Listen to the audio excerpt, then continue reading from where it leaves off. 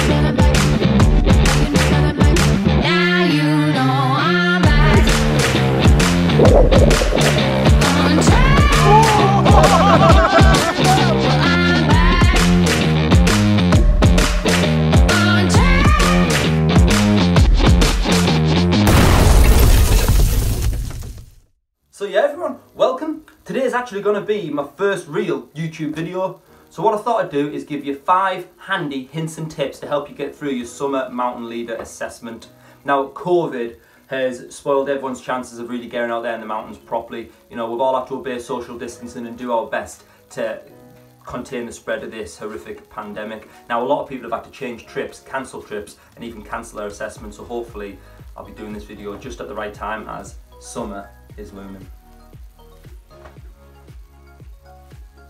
Also, end of the video, got a little hack that I use myself during summer mountain leaders, which is really going to help you get the edge on the competition. I suppose, as always, when somebody makes a video like this with 5 hints and tips, 5 tricks, 5 whatever, a lot of it's going to be down to personal preference and personal experience. You know, there could be a million things that you're going to have to do in summer mountain leader assessment. For instance, when I did it, you still had to do river crossings and secure on steep ground, do all that type of stuff physically. So these are just 5 things that I think are going to be great. And for me, the one I'm going to put at the starting is never guess, Naismith knew best.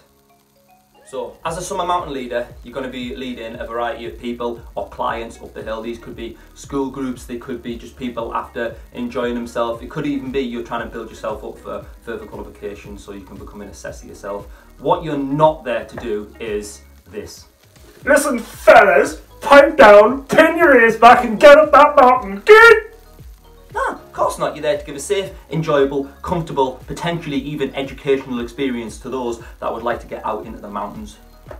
So as with your MLT, your assessor is going to ask you for an estimation of time. They're going to show you on the map where to go to, and it's going to be your job then to navigate the team there. Now if you're a few minutes over and a few minutes under, it's not going to be the end of the world, but you are going to look pretty bad if you end up 25-30 minutes away from your time, because that could offset throughout your entire journey and means you get back late, not entirely keeping the group safe. Now myself, personally, I like to work off a very simplified version of Naismith's rule.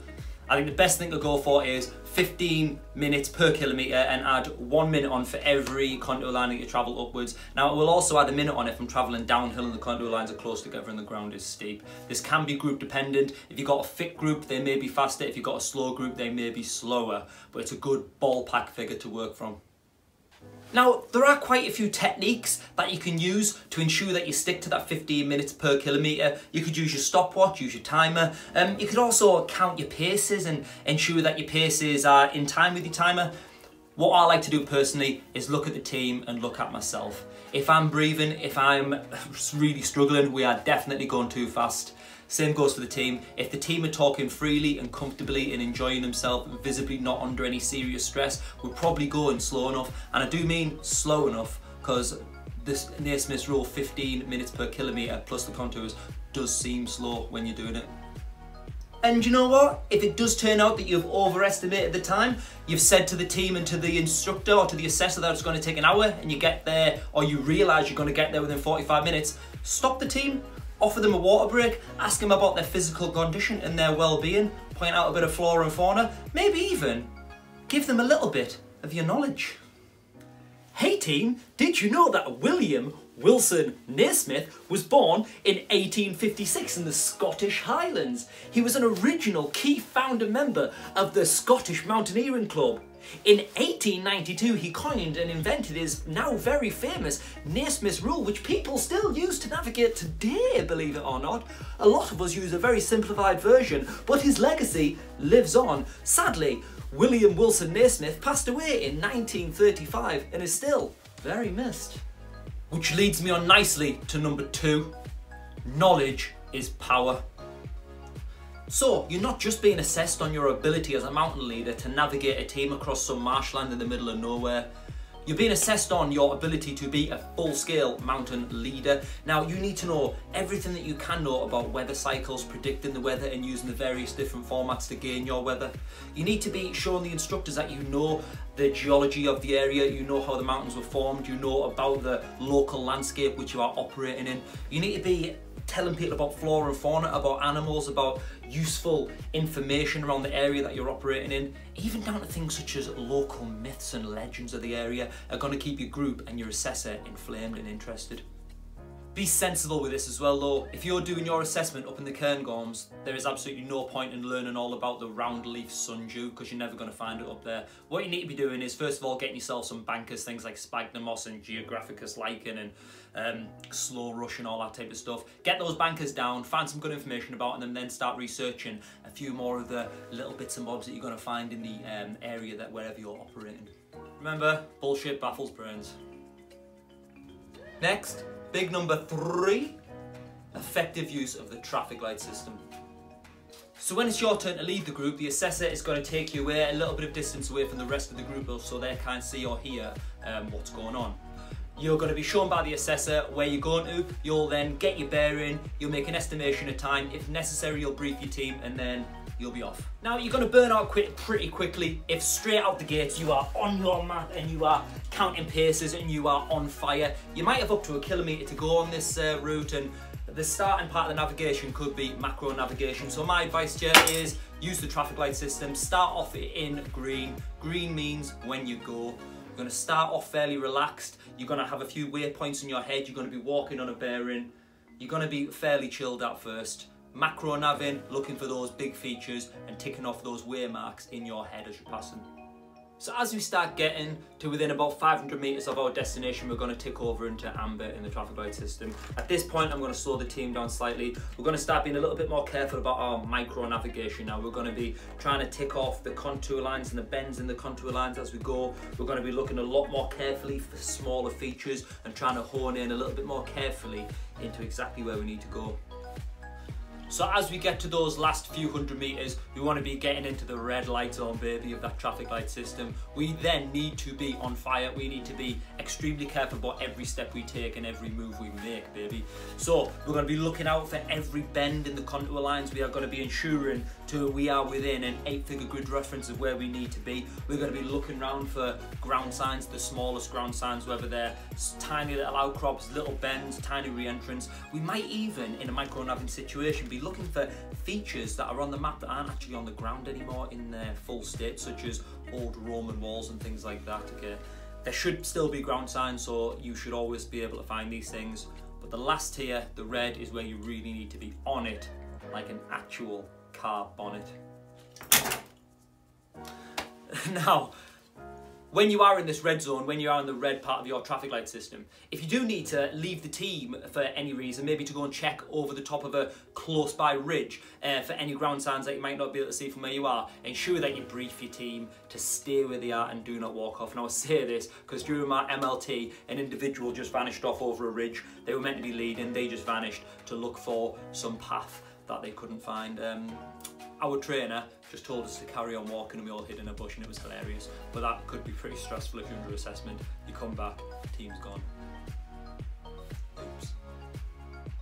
Number 4, for the night navigation phase of your assessment, carry 2 torches. So when I'm navigating at night, I like to carry 2 torches. I have a decent head torch that I'm going to use for close-up stuff, such as checking my map, keeping an eye out on my map, and looking at the local vicinity within 50 metres or so. I also like to have a nice high-powered, focusable beam, so I can check my port and starboards, looking for those features that might be easily seen during the day, but might be quite difficult to see in the pitch black.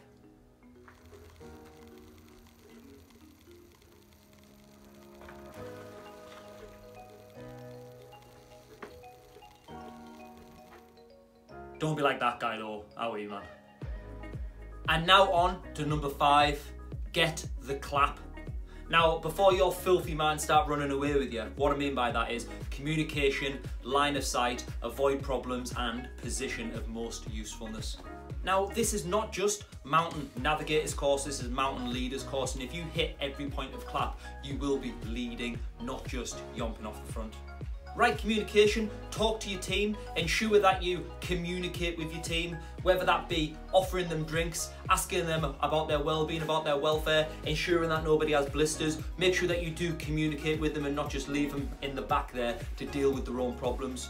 Communication also comes down to things like talking to them about local flora and fauna, telling them about the local myths, the geology and all that type of stuff we spoke about earlier on in the knowledge segment. Line of sight, maintain line of sight of your group at all times. If the clag starts coming in and it gets really foggy, you don't want to have your group spread out in a big long line. If you're at the front and you can't see the person at the back, you don't know what has happened to that person at the back. They could have tripped and fallen over. You would not know. So make sure that you do maintain that line of sight. Don't let the fittest person fly off the front. Don't let the weakest person fall off the back also. Avoid problems. Now this comes down to the fact that avoiding problems is always better than curing problems. I use river crossings as an example for this. Now, as a summer mountain leader, you're not allowed to intentionally add a river crossing into your route, but under an emergency circumstance, you should have the skills and knowledge and ability to river cross, as you will do in your assessment. Well, certainly I did. We had to cross the same river 4 or 5 times, showing different ways of crossing a river safely with and without ropes. Now, with this river example, rather than crossing the river, getting your team wet and cold, getting on the other side and then doing whatever you need to do to make them warm again, just avoid the problem in the first place. Look in your map, find a crossing point, find a narrow point, find a shallow bit, take the detour to avoid the problem rather than curing it after it's happened. And finally there, the position of most usefulness. Position yourself in a place within the group where you are going to be most useful as a leader. If you are micro-naving, it's your job to get the team to that location that you are micro-naving to. So get off the front, ensure that you concentrate on that navigation. If, however, you are on very easy, simple terrain, for instance on a path that cannot be missed, drop to the back and support the less physically able members, give them some encouragement and help the team. If you are coming up to steep ground, position yourself where you can help people with perhaps a bit of confidence roping, or just give them a little bit of a cheer up, or show them where to put their hands and feet. Position yourself where you can be useful. Brilliant. So as I said, I've got a little bit of bonus content for you. Now this is more of a hack to help you get through your assessment. I used it myself and it helped me shine bright like a diamond. But keep this on the QT, right? Oh, wee man, not that close, like, listen in, right, it's a good one. Okay then, so, as you know, during your assessment, there's going to be maybe 4 of you, one person's going to be leading, the rest of the 3 are just going to be following. Now, you've got 2 options here, follow along, have a little chat, look at some scenery and relax, or stay switched on. My advice to you is stay switched on. So what's going to happen? The assessor is going to take the leader away, the assessor's going to show the leader where they're going. What's the leader going to do? They're going to take a bearing, and they're going to go like this. They're going to look in the distance to where they are going. So what you do next is the following. So the leader has looked in the direction that they're going to head. First thing I'm going to do is look in the same direction. I'm going to point my compass in that direction. I'm going to put the red in the shed so I know the bearing that the leader is heading on. What I'm then going to do is take that bearing to my map. So as I say, what I'm going to then do is take this bearing to the map.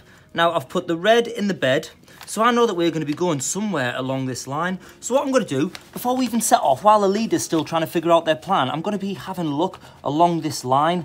Here I've got a wall. I'm thinking, oh, could we be going somewhere along this wall? Maybe trying to micro-nav to the end of the wall. Are we looking for one of these re-entrants? Perhaps one of the rocky outcrops, one of the buildings. We've got an old cart path here, a disused quarry. We've got lots of little features that we could be going to. So as the leader's leading from Buch Chlyn, or Chlan, I'm going to be ticking these features off. I'm going, right, there's the first re-entrant, we're not going to that.